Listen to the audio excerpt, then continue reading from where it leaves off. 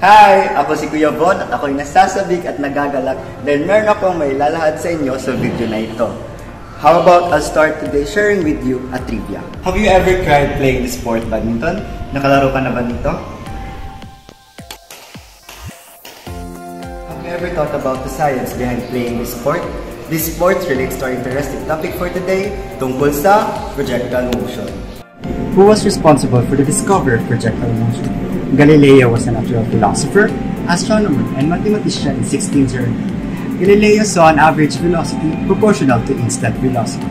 Then later on, Newton expanded the work of Galileo to better define motion in two-dimension projectile motion.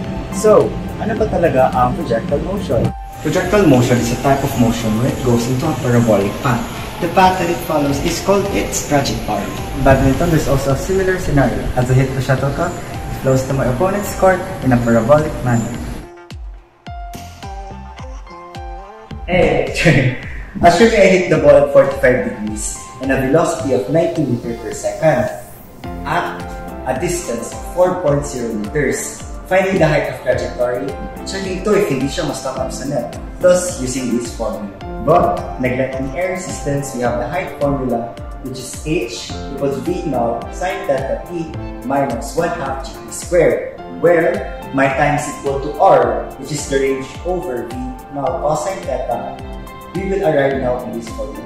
So, we have now this formula, h equals v naught sine theta multiplied to r over v naught cosine theta minus 1/2 g multiplied to r over v naught cosine theta squared, where h equals to 90 meters per second sine 45 degrees multiplied to 4.80 meters all over 90 meters per second cosine 45 degrees minus 1/2 9.8 meters per second squared as per the gravity multiplied to 4.80 meters all over 90 meters per second cosine 45 degrees squared. So, we have the answer of 3.980. Thus tells us the height of trajectory. See how projectile motion works at sports.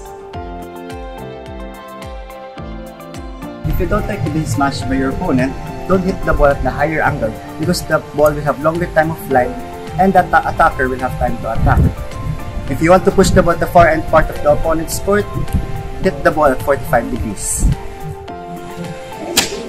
Sa sandaling matutunan mo ang konsepto ng galaw ng projectile, maaari mo matutunan kung paano nagagawa isang bagay at kung bakit ito nagagawa.